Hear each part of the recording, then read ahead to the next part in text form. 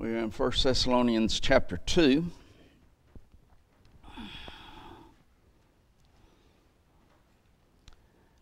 And in the first 12 verses of chapter 2 is a section that he brought the gospel to them in all sincerity. And he stated it from a negative standpoint, how that when they came to Thessalonica, even though they had been shamefully treated at Philippi, they were still bold to preach God's word to the Thessalonians. Did not come with deceit, uncleanness, guile.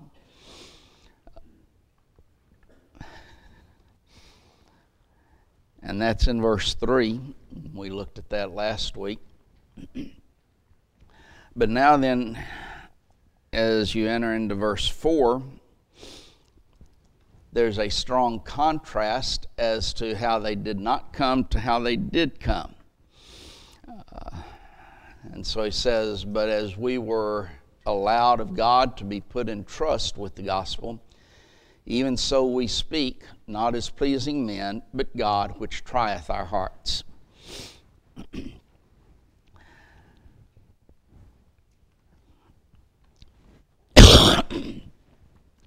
They were approved of God. Paul had spoken out of the best motives. In the preceding verse, you see a lot of the negative motives that, sad to say, a lot of people do today. But now then, Paul is speaking of the best motives. The word allowed is from a word which means to examine or to put to the test, to judge as good. BDAG in their lexicon defines it as to make a critical examination of something to determine genuineness, put to the test or examine. And then their second definition is to draw a conclusion about worth on the basis of testing, approve. Here the focus is on the result of a procedure or examination.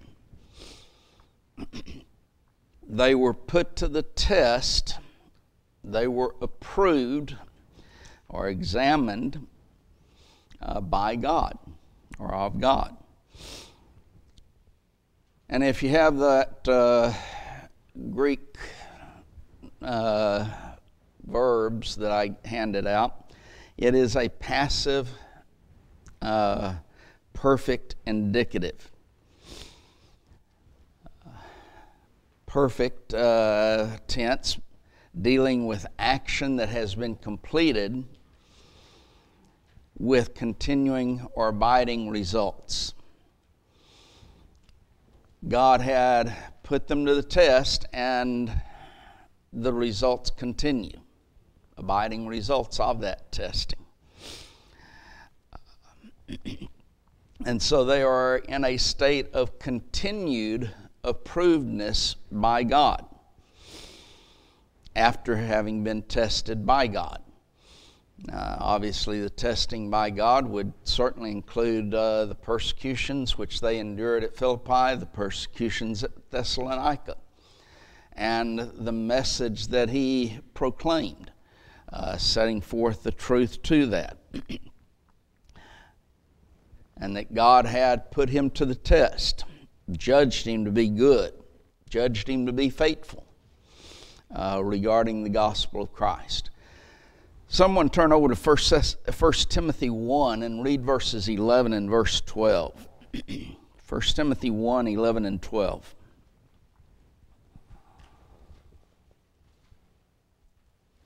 According to the glorious gospel of the blessed God, which was committed to my trust, and I thank Christ Jesus our Lord, who hath enabled me, so that he counted me faithful, put me into the ministry.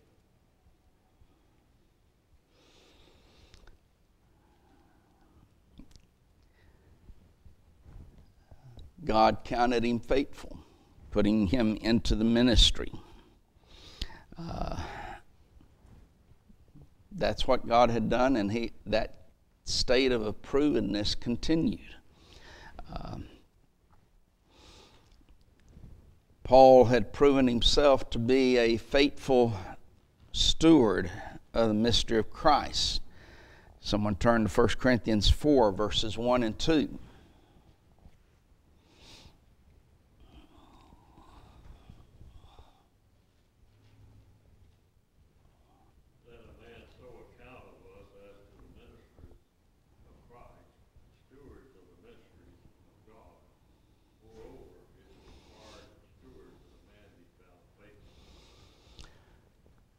The account of us, the church at Corinth, of course, was suffering from divisions based upon men. Paul, Apollos, Cephas, or Peter,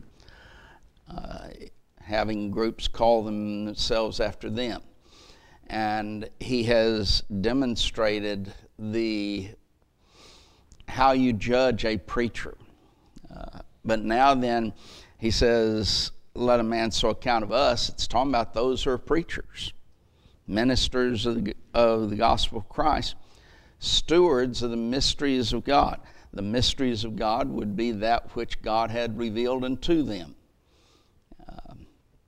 It had been, a mystery is something that had at one time been hidden and now has been revealed. It was hidden during the Old Testament times. It was set forth by types and prophecies, but now then it was being revealed. And so he was to be, Paul, a faithful steward of that mystery of God. And thus the principle in verse 2, it's required in servants that a man be found faithful. It is a message which Paul preached without any change or alteration.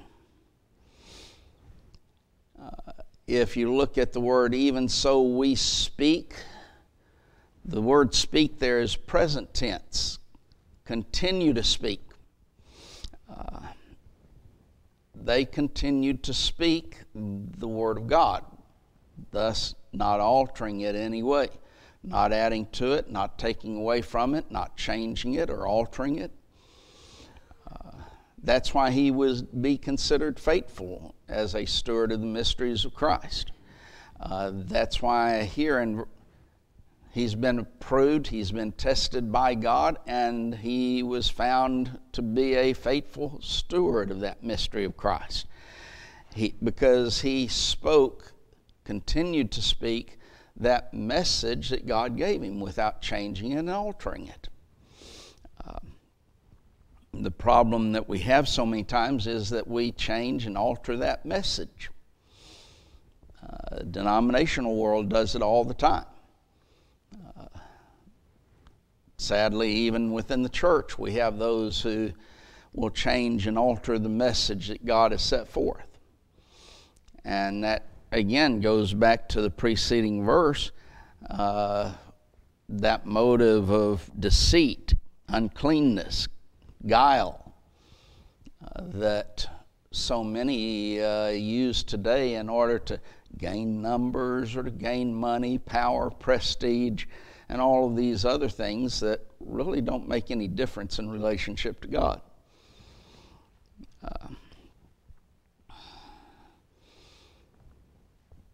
Paul and those who were with him only spoke the word of God. Remember what Peter wrote in 1 Peter 4 and verse 11? If any man speak, let him speak as the oracles of God. Well, that's what Paul and his company were doing. They were only speaking God's word, nothing else. And it's what every person should do. Far too often, though, we get into well, I think this, or I think that, or my church teaches, or my preacher says, and things such as that. it always has to go back to, what does the Bible teach? Now then, if a man is speaking, if he doesn't speak what God's Word says, then it's to be rejected. If he does speak what God's Word says, it's to be accepted. And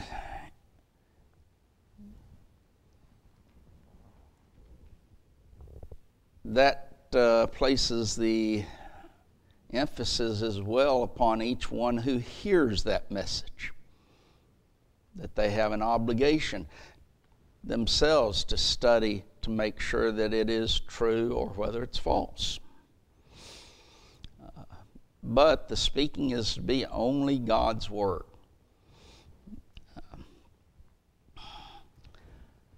We also see that they were not to please men. Their work was not to please men. Now then, does that mean that they were to intentionally try to upset people? No. But many times the truth makes people upset. You speak the truth anyway. It is the temptation, I know, of every preacher to please men. The world is always trying to get preachers to compromise the truth. When you don't, you're ridiculed, you are assaulted verbally, I'll put it that way, and attacked, and all sorts of false accusations are made because you won't compromise the truth. The mantra of our society is that we must change, that the church has to change, that to be relevant to today's society, you have to change. Well, you can't change God's Word. It's the same, and Christ is the same. It's Hebrews 13, verse 6. He's the same yesterday, today, and forever. The Bible is relevant to today. It deals with all of the problems that we would face. It deals with anything that comes up within our life. Our problem is that we don't want to hear it.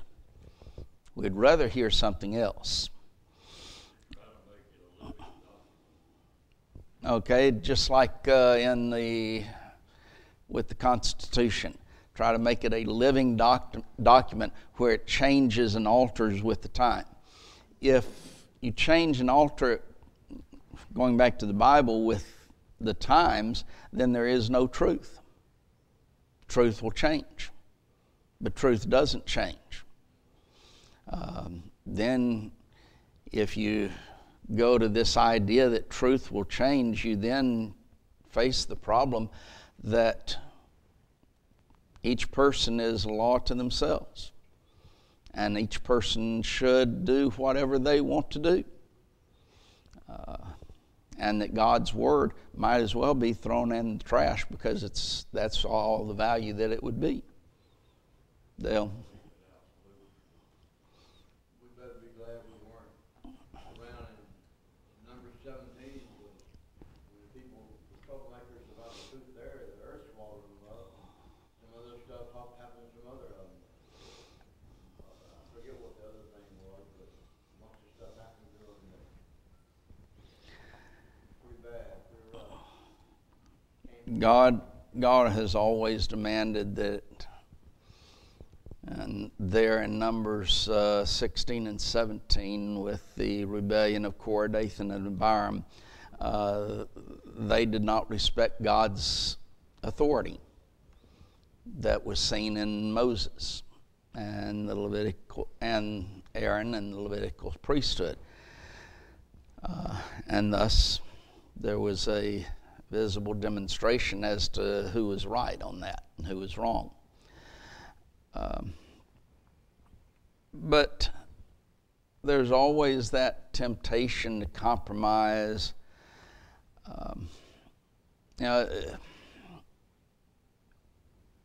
In the Lord's church, many times we started determining success by how many people were in a congregation, how many people they baptized. I thought it was always interesting as I saw those records, how many of those baptized remained faithful, though. That would be a whole different matter. But it was all based upon numbers instead of truth. The truth was preached. And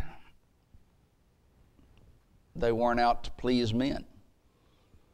Not going to change what God's Word says to please you, which is what the religious world basically says today.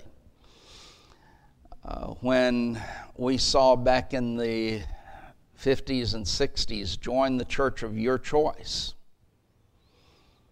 basically that was saying you make a determination as to what you want.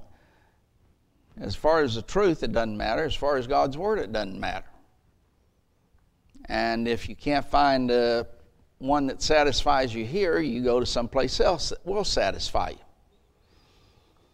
Instead of, what we're supposed to do is to get people to change their life to conform with the Bible. What we see today is we're going to make the Bible conform to people's lives and thus please men. Paul's statement is very clearly, we're not doing it to please men, to accommodate men. He asked the Galatians in Galatians 1 and verse 10, for do I persuade men or God?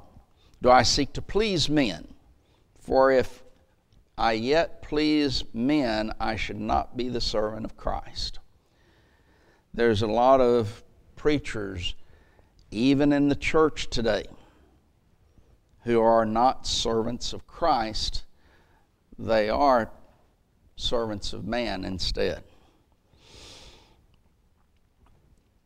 Paul warned Timothy, one of the three that were writing this book and that were working with the Thessalonians, that people would want their ears scratched.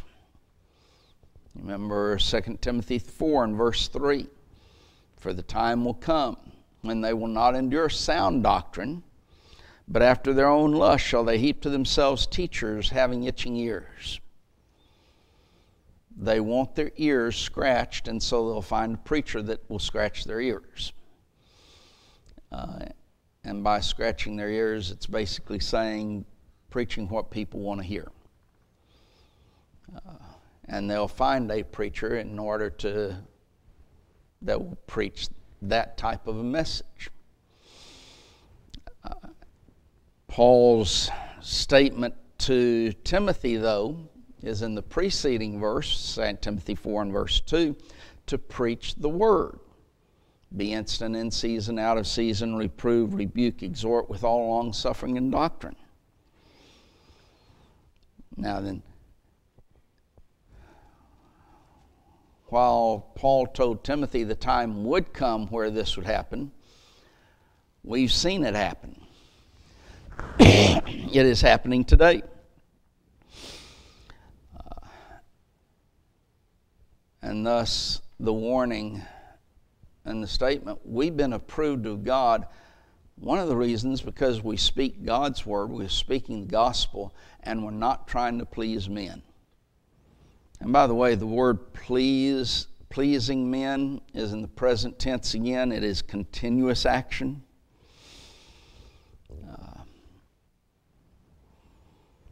The one we are to please is God. not as pleasing men, but God.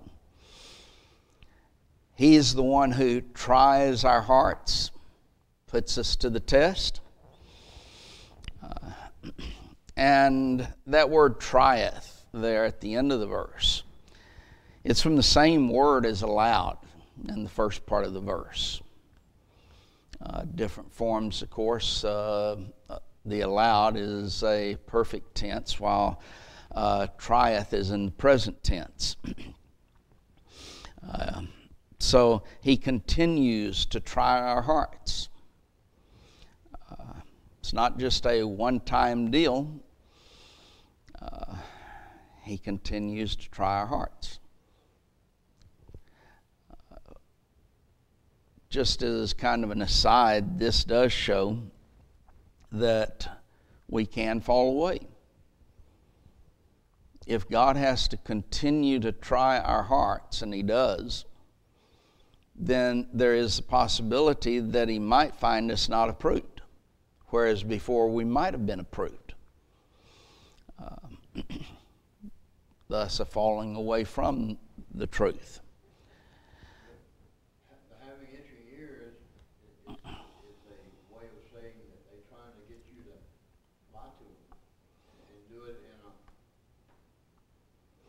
It is an attempt to get them to preach what is pleasing to me.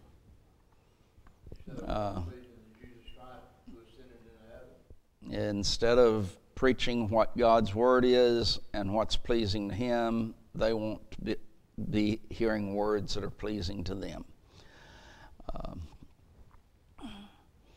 And let's face it, today there's plenty of people who will give them exactly that.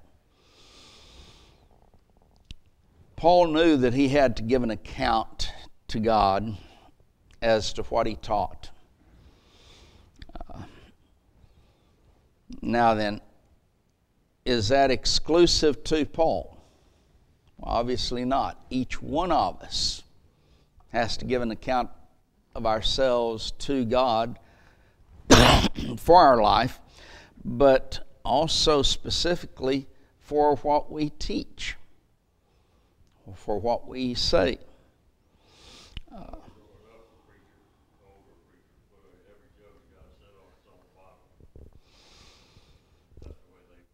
Every jug has to sit on its own bottom. Okay. I've got to admit, that's one that I haven't heard.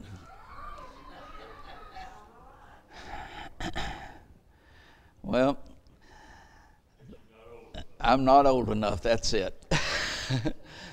I'm still a young whippersnapper, so, he said older preachers, so that was before my time.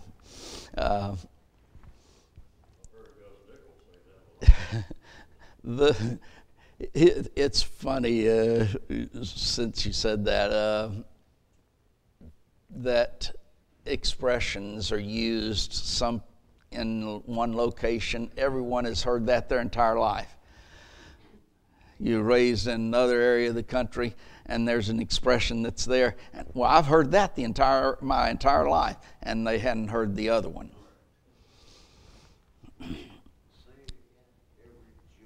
Every jug has to sit on its own bottom. Bottom. You put a jug down, it's got to sit on its own bottom.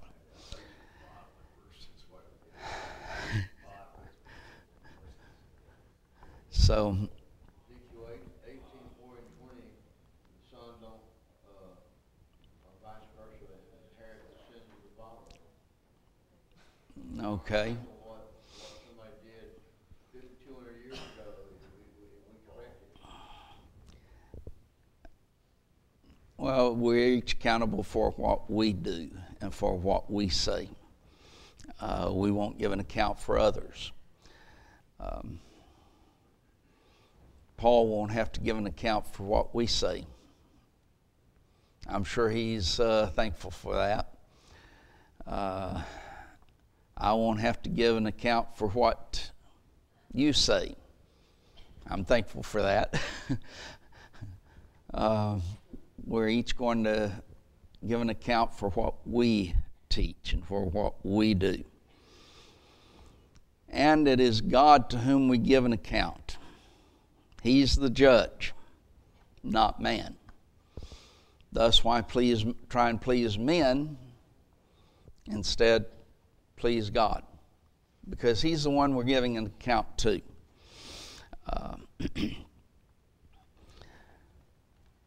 When we please God, we're not going to please some men. You go back to Galatians 1 and verse 10 and what he was saying there. For do I now persuade men or God? Or do I seek to please men? For if I yet pleased men, I should not be the servant of Christ. Pleasing God is going to upset some people. When you set forth the principles of Christianity, when you set forth how to become a Christian, it's not going to please a lot of people. That's why there have been debates through the years in regards to baptism. Why?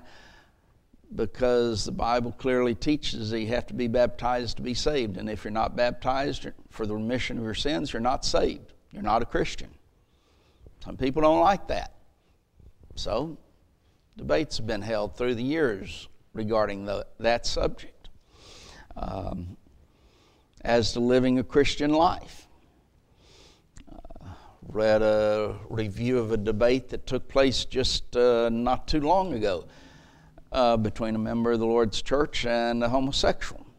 The homosexual was arguing that it is right, acceptable to God, to be a homosexual.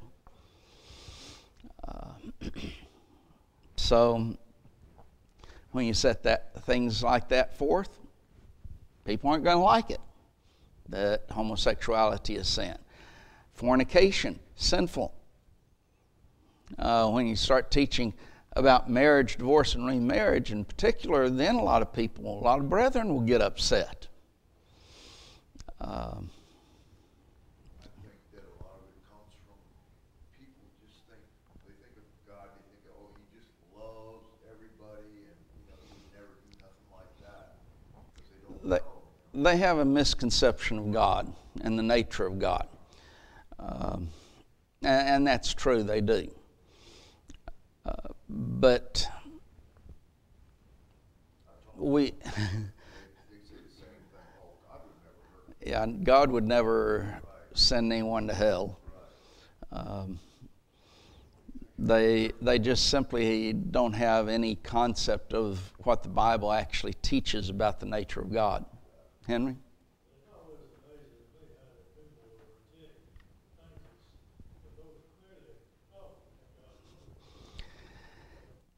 Yeah, me too. Things that are clearly taught. I mean, it's not difficult.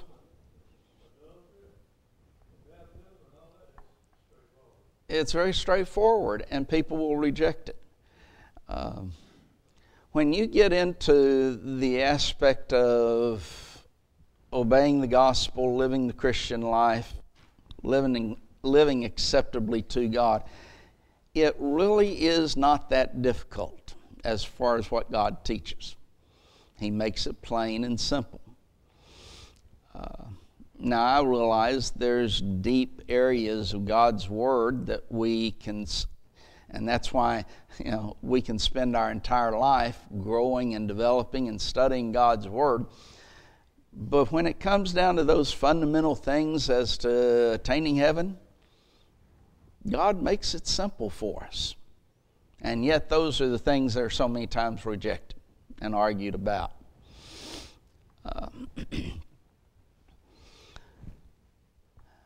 It says that God trieth our hearts.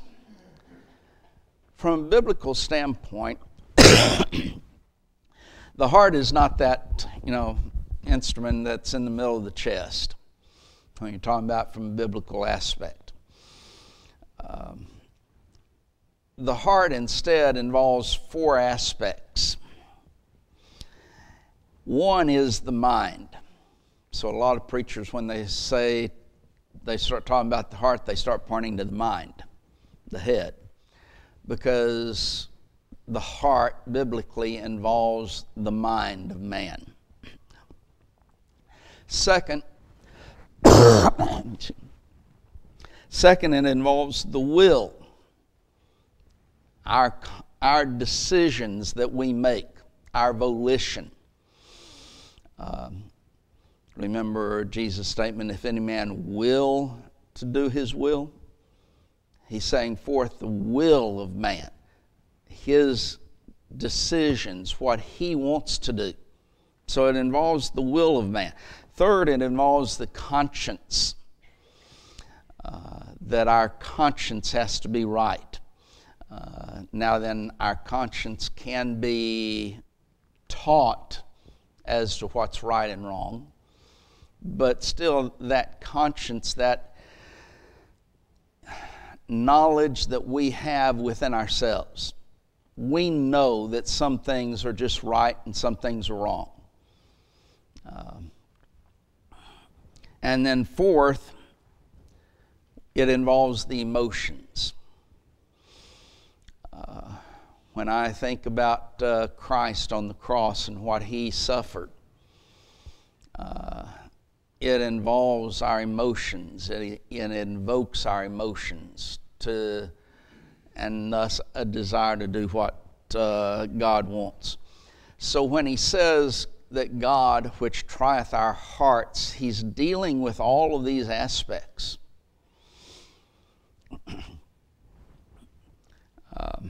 And all of those aspects have to be in accordance with God's will. Regarding the mind, for example, I got into a discussion just this past week, I think. Someone wanted to come and talk to me about some things that were on his heart.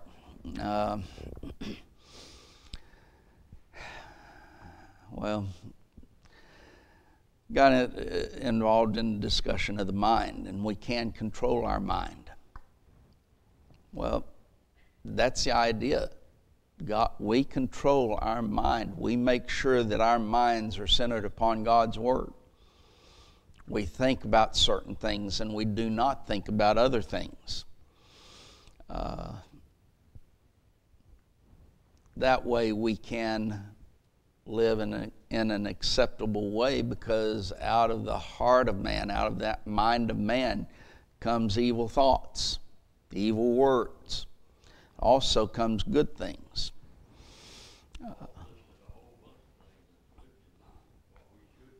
Philippians 4 and verse 8. Things that are good and right and honorable that we are to think about. That's our mind. And we control that mind to make sure we think on those things. The will, we make a choice. I want to serve God. I want to do what God says within my life. I want to go to heaven. I have that desire. I also have the desire to avoid hell. Spending an eternity of suffering and anguish and pain. That's a choice. That's the will that we make. Now, our choices need to be based upon the mind and the learning that we got that comes from God's Word. The conscience. Conscience is that, it's that little man that starts bothering you in your mind that's when you do something wrong. Now again, the conscience can be trained to be in accordance with God's Word, but we need to make sure that our conscience is a good conscience, because we're living according to God's will. And then the emotions, let me put it this way, in our society today, a lot of people base everything upon emotions, their feelings. Well, I feel this about such and such. Well, who cares? Doesn't matter. Our feelings have to be in accordance with what God says. not based upon our whims and our desires.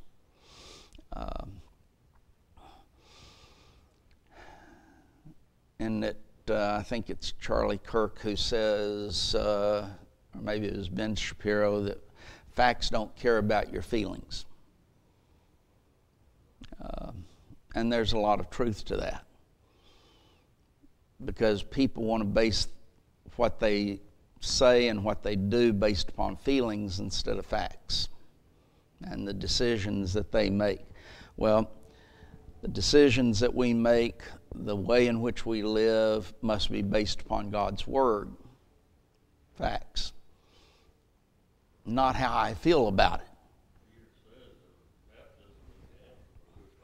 Baptism is the answer of a good conscience toward God, 1 Peter 3:21. How many times have you heard when someone wants to bring in an instrument, sinful act to the worship? Well, I feel it'd be all right. Or it sounds good to me. Well, that's what they're basing their actions upon, their feelings, not upon God's Word. Wycliffe Bible Commentary stated that Paul refutes the Jewish charge that he was preaching an easy message by pleasing men by removing the yoke of the law, Galatians 1:10. The Jews were under a law, the law of Moses, that was a yoke of bondage which they could not keep, nor could anyone else.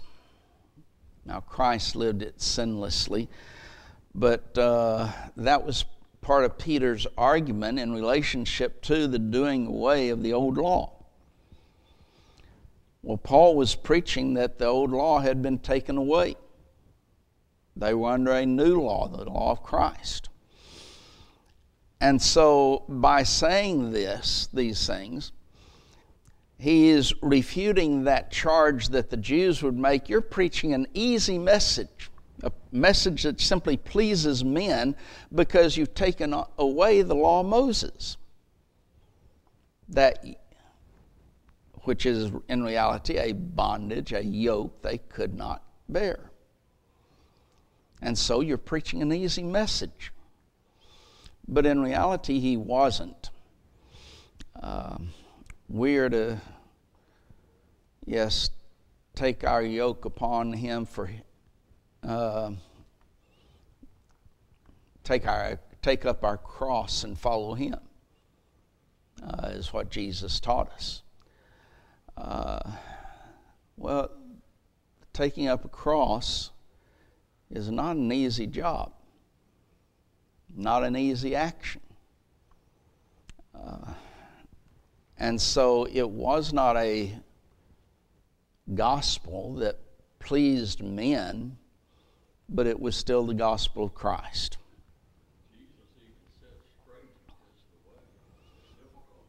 It's difficult. Matthew, the 7th chapter, that there's two ways, a narrow way and the broad way. That narrow way was a straight way. And that doesn't mean it's straight like, as straight as an arrow. It deals with the idea that here is a difficult passage. And one that you have to look for. It was used of, here's a cliff. If you have the edge over here, you fall down, but over next to you have the wall as well. And so you got a difficult passage to get through. Sets forth the difficulty of Christianity. I remember the song, I Never Promised You a Rose Garden. I see some of you remember that song. Huh? Linda Ronstadt. I could not have told you for the life of me who sang it, but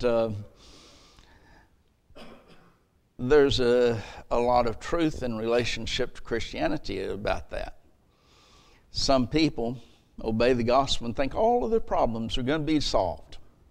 Not going to have any more problems now that I'm a Christian. Everything's going to be nice and easy. You're right. The denominations preach that to a great extent. And that's not the way it is. Just look at the persecution that Paul has talked about in this book. That's not an easy, nice, comfortable way. There's a lot of difficulties in it. And so that's the type of message that Paul was preaching.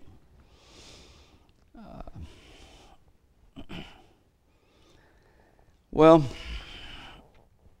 instead of going into verse 5, we'll just save that for next week, Lord willing.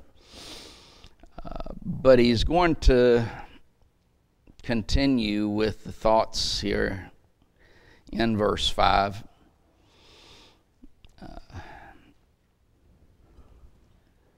And his preaching and teaching in regards to that. But we'll start there, Lord willing, next week.